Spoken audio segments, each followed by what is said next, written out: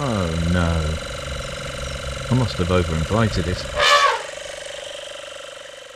Regular viewers are going to know what's going on already. Plus you've seen a little clip with, for some at least, probably quite a big clue. Yes, today I'm doing that walk again. I find it fascinating that I own a small number of cars. I seem to do a lot of walking. So today, again, I am of course picking up a new car. Or a new car as far as new to the fleet is concerned. But what is it? I'll give you a clue. In fact, I'll give you two. Clue number one. There is a rumour going around, started by me, that I only really love small cars. I'm going to prove that that's not quite true. And number two, as I reach for my pocket in this drizzle and the wind, I need these. I don't need those. They are very relevant, and if you haven't worked it out by now, just bear with me for a couple of minutes, folks. Don't fast forward, don't just skip along and go, oh it's one of them, and click off. Follow me on the journey for a couple of minutes. Let me give you the story, let me tell you why we decided on this car, and then let's show you this car. Oh, I've got to carry on walking, it's been breezy today.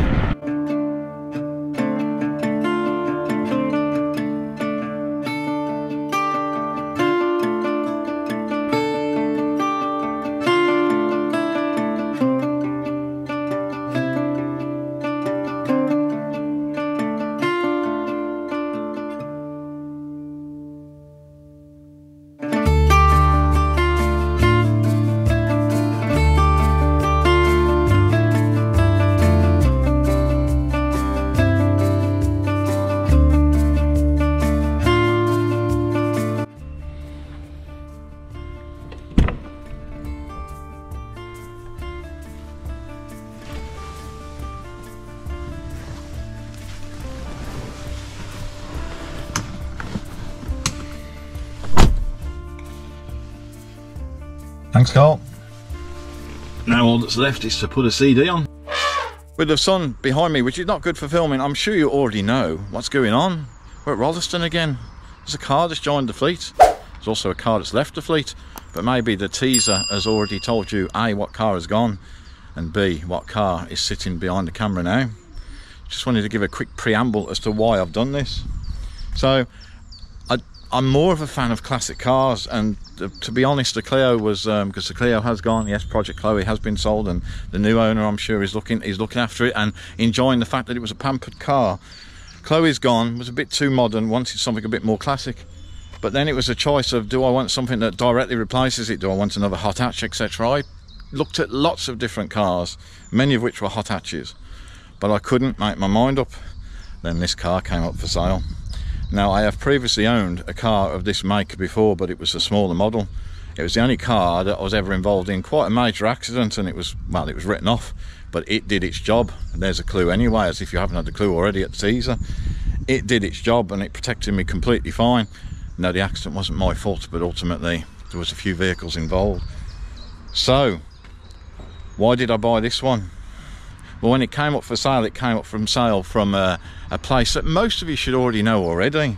It's the famous red sock place, KGF Cars, no less. So of course I travelled over to Peterborough and I met Carl at KGF Cars. So of course we fell in love with the car, and ultimately I bought the car. I love the colour, I love the spec. It's a base spec, and as you've probably already noticed as well, it's got wheel covers on. We'll talk about why that spec is like it is in a moment, but we just really need to introduce the car, and we need to officially adopt it into the channel, don't we, everyone? So, without further ado, welcome to my Volvo S70 Project Philomena.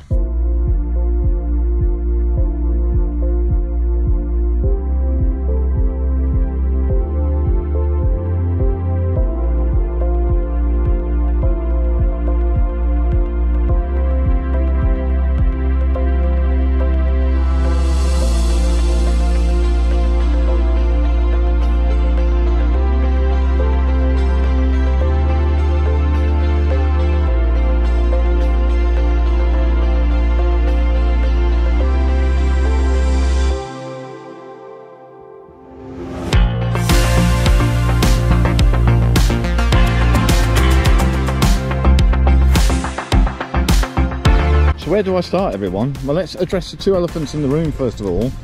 No, it's not an estate car. No, it's not an 850R or a T5R. Of course, I would love one of those.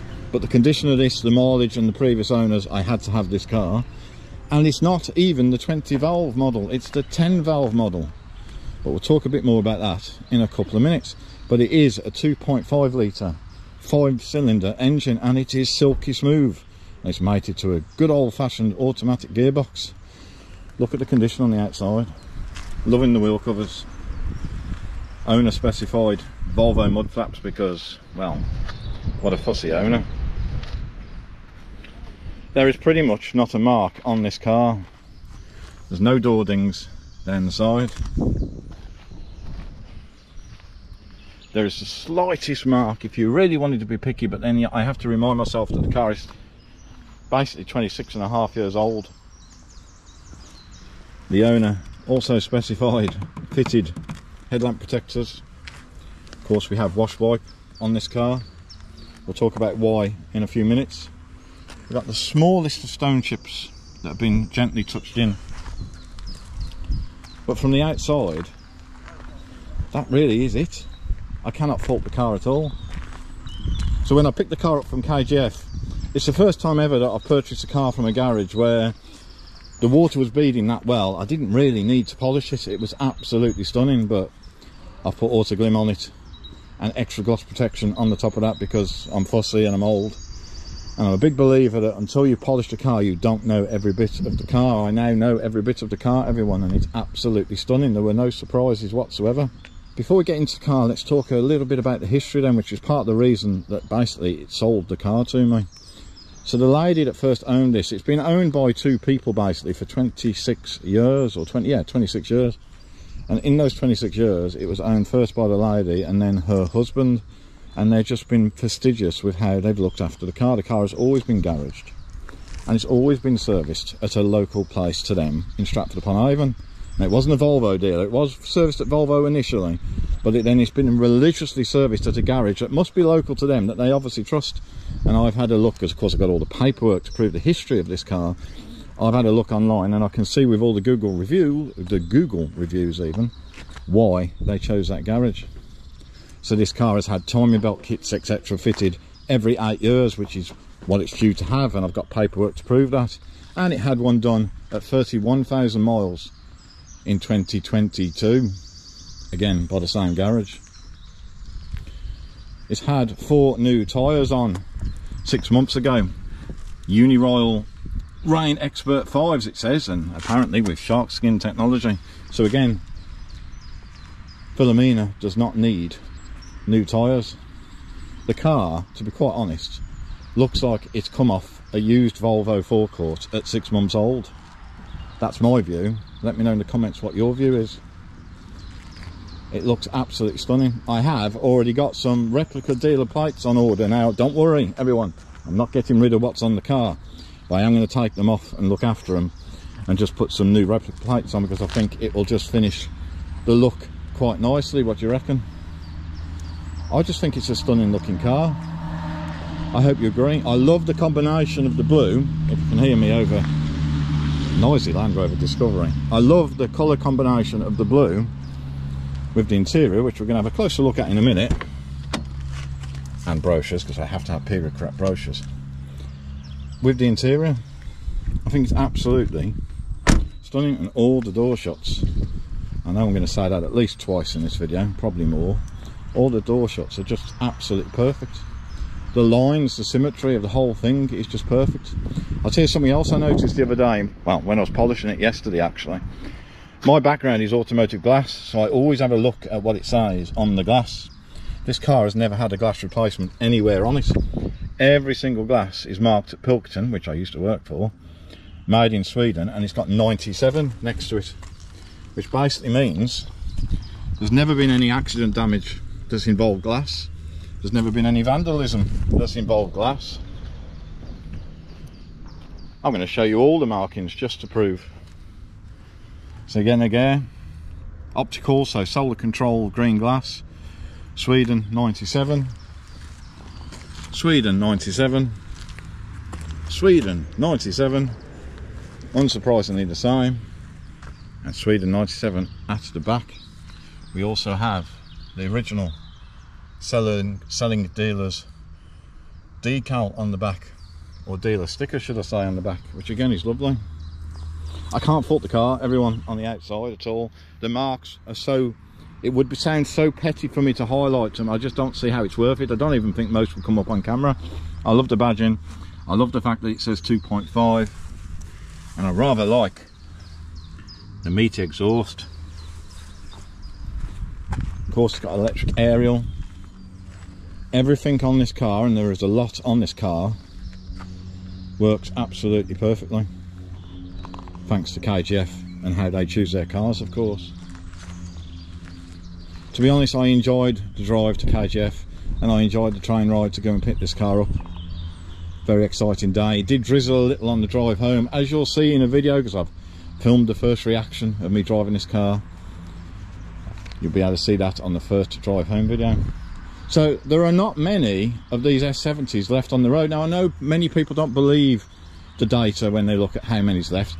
Part of my role used to be to get data from DVLA and analyse the data, and I admit that there is some data that they would send that looked a bit inconsistent, and there was even some spelling mistakes. But there is a low number of these vehicles that are left on the road, particularly the S70, because I guess you would argue, for logical reasons, that the V70, which I think looks lovely, and of course is even more practical, was more popular. Not one spec of this car seems to have more than 100 on the road left, and for this particular spec there seems to be less than 50 on the road. Let's take a look inside.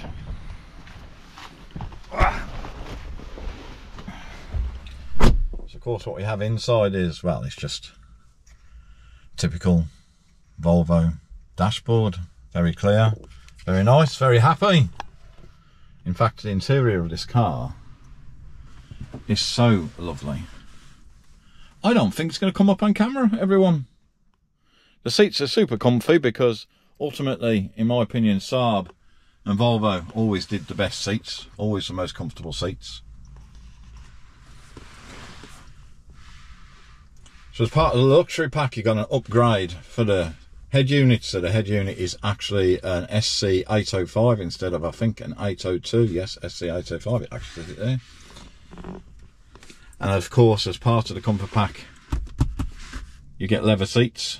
And as part of the winter pack, they're heated leather seats. The driver's one has got a memory function. Armrest, obviously.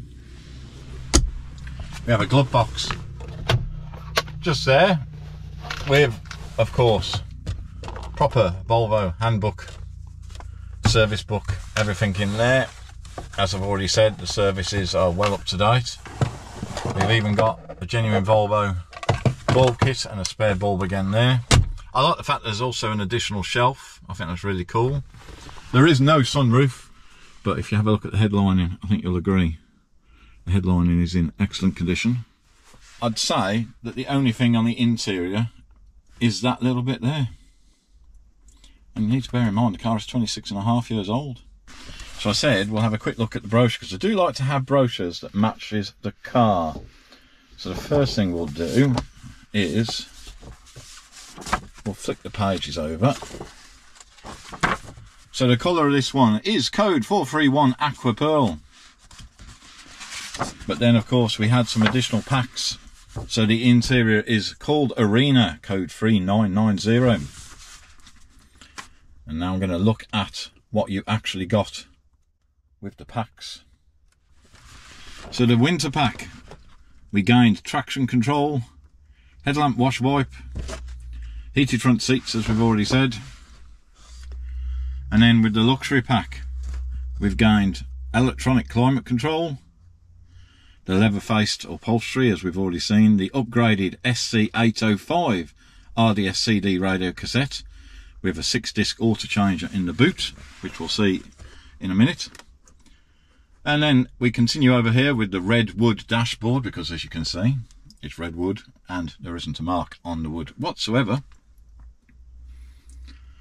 We also have cup holders, illuminated driver's vanity mirror,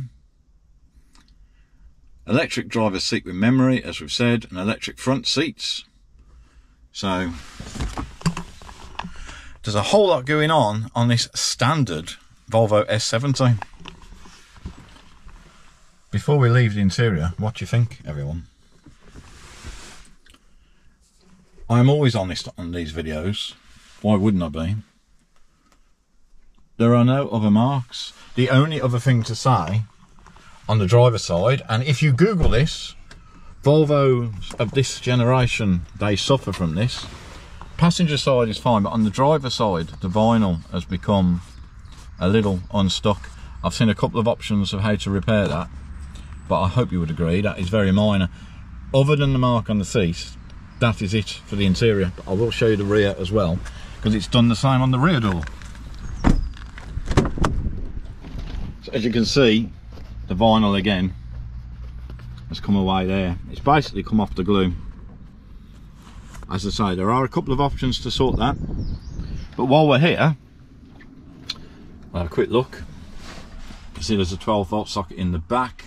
I like the colour contrast. You've got the darker leather at the bottom half of the doors and then going around the door cappings, and then you've got the lighter leather that's carried on into the doors from the seats. I think that's lovely. The carpet quality is absolutely awesome.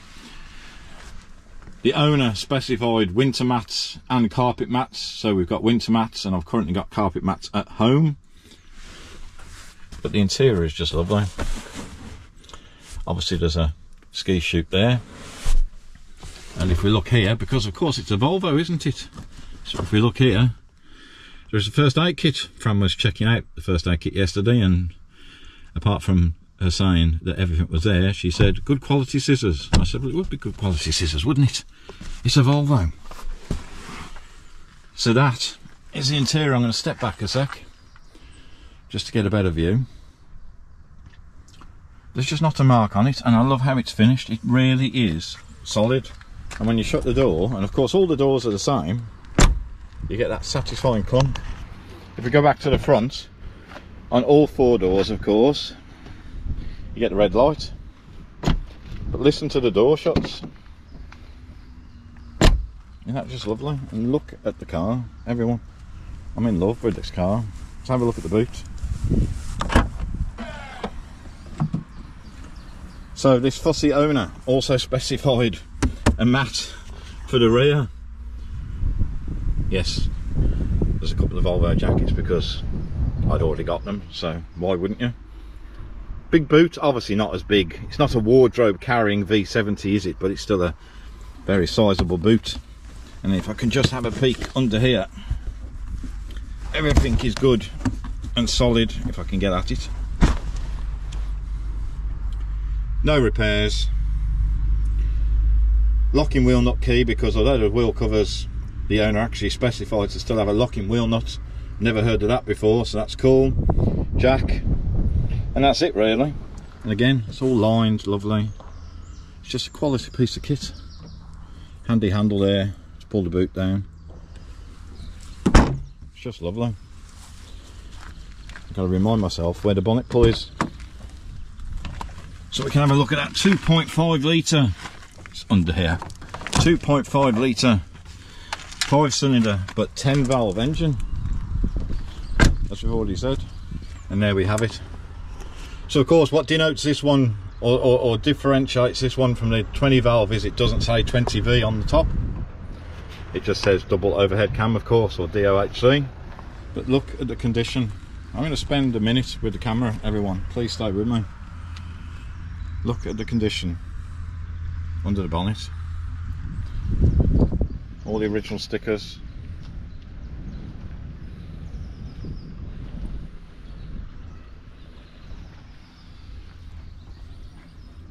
It's all good.